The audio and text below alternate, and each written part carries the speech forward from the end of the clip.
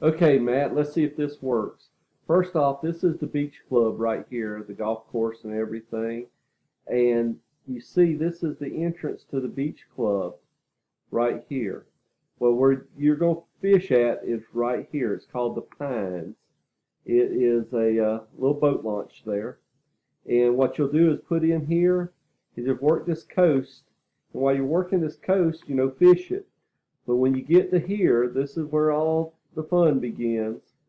Go up in these sloughs, fish the edges of the grass, fish in the middle, especially top water in the mornings. Here, the slough here. And as you come down, you see where this makes this little S curve here. Right here is where I was telling you is a great place to get white trout. So fish all in here. You'll get some speckled trout, redfish, and a white trout right there. So that's one area to fish. And you can also work the coastline right across here. Mile marker 4, which I keep telling you about, is like I said, this is right here at your driveway. You're going to drive down here to mile marker 4. You're going to see 3 entrances. When you get there, do not take the first entrance you see. That's real sandy. A lot of people get stuck. This one right here, it's got a little steep drop off the edge of the road, but it's good solid ground. You can come all the way to here. This is all solid. You'll back up here, put your kayak in the water here, and then pull your truck back right here in case the tide comes up. Now from here, this is the place. This is the meat wagon here. Come out here. You can fish any of these sloughs going down here or here. My personal favorite is go out of the edge here. As you come here, you can go in this one, either of these, but this is the best one. I love this one right here is the one I love the most. The first one you come to, it'll go and meet up with the one I like the most, but right in here, great speckled trout fishing. You can get redfish also. And then right in here is good speckled trout fishing. But I love this slough here. After you get through with that, come out around the edge. Be casting around here. Your hard bait, you can get a Jack Crevalle or you can hook into a bull red or some other reds. And then when you get up in here, you got more sloughs you can go down. I love go down that slough. But you're going to see a lot of trees and stuff in the water right here. All in here. Fish outside this area here for redfish. And like I said, you may get a Jack Crevalle. And then go down the sloughs and fish the edges of the grass. And all these places might produce a flounder along with your redfish and speckled trout. But that's that launch. It's not that far from you. It's like I said, it's about 4 miles, and you'll see it. One other place you might want to go is down at the end of Fort Morgan, where the Dauphin Island Ferry is. There's a boat launch here that you can launch, and this is closed. But right around here is where everybody talks about catching flounder. I don't fish it much, but everybody loves that pier for flounders. They had someone drowned and they closed it. So, but it's still a great flounder spot. This here shows it's the jetties. They're specs from April to October. You'll see the jetties there. There's also a little barge reef there. You'll want to drop something low, usually shrimp if I'm going to fish any of that kind of stuff, the platforms and things. But that's the stuff right by your house. Now when you go back to town, like I said, you're here and you're going to go back to town. Here's the lagoon. Right here is called Friends Bon Secours Bird Refuge, and you'll see a kayak launch, and there's a sign here. You'll come here. Here's where your launch is. You got to pull your kayak to there, which is about 50 foot. If you launch there, it's real shallow. You can walk out to here. This ain't knee deep. But in these depths is where you want to fish for specks. And the lagoon has big specks, 5 to 8 pound specks is what I've seen out of there in the past.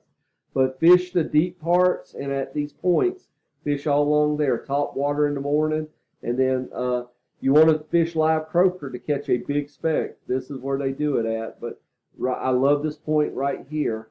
See how it's sandbar? All in this here is great speckled trout area. use that rip and slash or a mirror lure. But all in here is great trout fishing. The other place you can launch in the lagoon is here at Moe's Landing. It's called the Little Lagoon Ramp. This is a boat ramp. Launch here and just come right around here. There's a little deep water. There's flounder in here, speckled trout. Mostly here I fish for flounder. You come up here and the flounder area is here and speckled trout.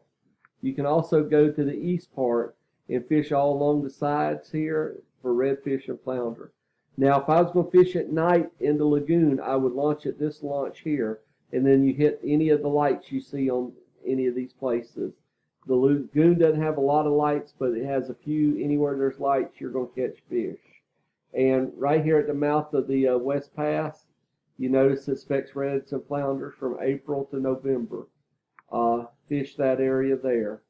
Good area.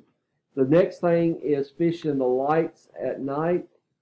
Is you got Canal Road, and where Chris Bechet works is called Sam's, and it is right on the Canal Road, somewhere right in this area here.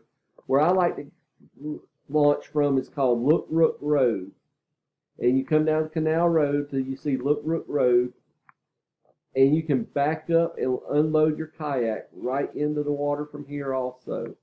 And Look Rook, there's a driveway right there. You unload here. You see that it says Specks and Reds May to October Fish the Lights.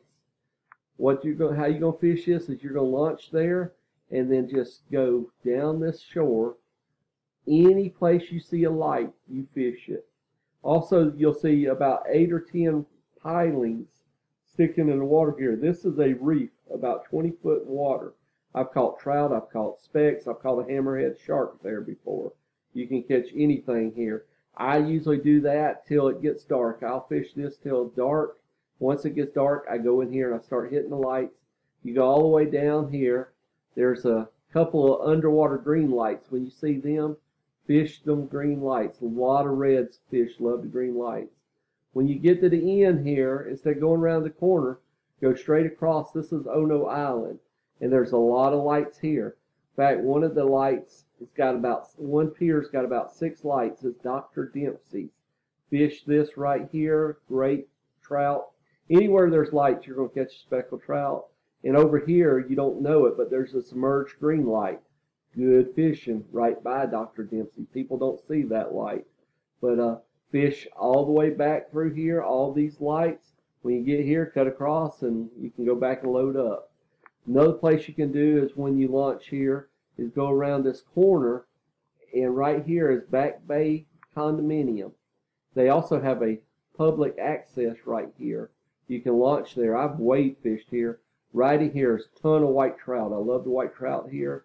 And at night, I like to fish these piers over here for redfish. This is my favorite pier for redfish there. But that's a quick observation is Look Rook Road here, fish the lights all the way down and come back on this side at the backside of Bear Point and come across. And then your mile marker 4 and that one launch I was showing you right across the street from you, Pine, is called the Pines Ramp. Them are your 2 go-tos. That one there, easy, get you some specks and some white trout. This one, come over here and get you some reds and speckled trout. And then, like I said, anytime you want to fish the lagoon, that's some good fishing too. I hope this helps. You got any questions, just give me a call. Talk to you later.